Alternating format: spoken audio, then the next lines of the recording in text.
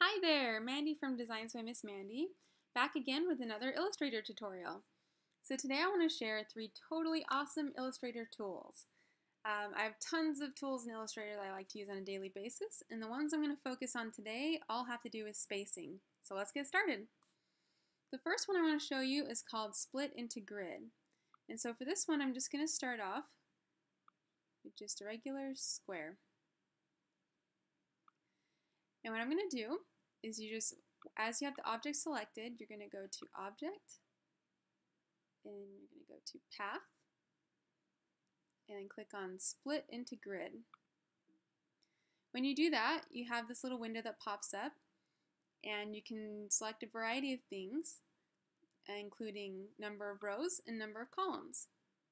They do much what you would expect, and you can see the preview when you click Preview, how many rows and columns you want. If you want more rows, up that, columns, this one. You can also increase the gutter, which will put space in between them all. You can create some pretty cool looking things, and then it doesn't take hardly any time. So I love how much time this saves you. It's great if you're trying to make a collage. So you want to make a collage with 6 pictures or something, this is perfect.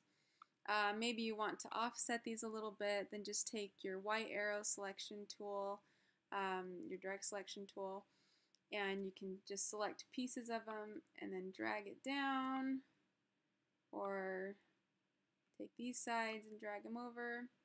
You have this cool little asymmetrical collage going on, and it only took you like less than a minute. Pretty awesome. Okay, another thing that this tool is good for is if you're making labels or something. I have an 8.5 by 11 artboard over here, and say I wanted to create some labels on an 8.5 by 11 sheet. I could create them in a specific size and then try to fit them and center them on here. An easier way to do it is just to do the Split into Grid tool. So once again, go to Object, Path, Split into Grid. And so say I want these to be kind of business card sized. So I can just add rows and columns until they look right, which they look about right there. If I want to add a gutter and put space in between them, I can do that. Really simple. Didn't have to mess with any spacing. If you do want to make them a specific height or width, you can. And it's just no problem at all. Okay, so that was the first one. The other spacing tool I wanted to show you today is called the Transform Again tool, but I like to call it the Duplicate tool. If you've seen any of my tutorials before, you've seen me use this tool. But basically all it is taking one object. So I have a square right here, and I am going to duplicate the move that I make with this. So say I want to copy this by holding Alt or Option, and I'm going to drag it right here. And then I want to do the exact same thing and leave the same amount of space. All I have to do is go to Object, Transform, Transform Again, or shortcut Command D. That's why I always call it the Duplicate tool. It helps me remember. So if you just press Command D, then you get the exact same thing duplicated again. And you can do that over and over and over and over again. Really, really simple, and it'll create great, perfect spacing with your objects. So the last thing I wanted to show you is called the Blend tool. So this one does much the same thing as the Transform Again tool or Duplicate tool, but can be used in a variety of applications, especially for patterns. So say I want to make like a polka dot pattern or something. And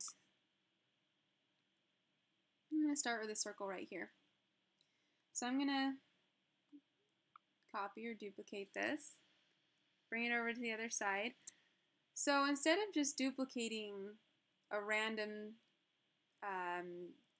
set or a random spacing, I want these to go right across the artboard and meet to each other.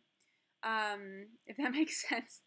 Anyway, so what I'm going to do is go to, while these are both selected, I'm going to go to Object, Blend, and then go to Blending Options. And there's different things you can do in this window, but I'm going to focus on specified steps. So click on specified steps. Decide how many you think you want in there. If you don't like it, you can always come back. But I'm going to do 5. And when you click OK, nothing happens. And it's weird, but that's the way Illustrator is. So then you go back to Blend, and then you hit Make. And there you go. So there you have 5 circles in between the other 2 that you started with. Pretty cool. And so now, what if I wanted to take this, duplicate it, and I want the same thing. I want these 2 lines of circles to have another blend in between them. If you just click Make Blend again, it'll go diagonally, which isn't exactly what I want for this. So what you can do is you can take these 2, and as you can see, only the outer 2 circles that you started with are completely outlined. But if you take these and go to Object, Blend, and click Expand, then it'll outline all your circles, and now they're just 2 groupings of circles. So now with both of those groupings selected, you can go to Object, Blend, Make, and now you have 5 more rows in between them, creating a perfect and actually seamless polka dot pattern. So, and then if you want to, you can go to Object, Blend, and expand all of those so you can separate all of those out. And if you want to say, make this row, and this row a different color, then you can do that really, really easily. So there you go. There's my tutorial. I hope you like those tools, and I know that they'll save you a lot of time. Get to know them, get familiar with them, and you can space things out in a cinch.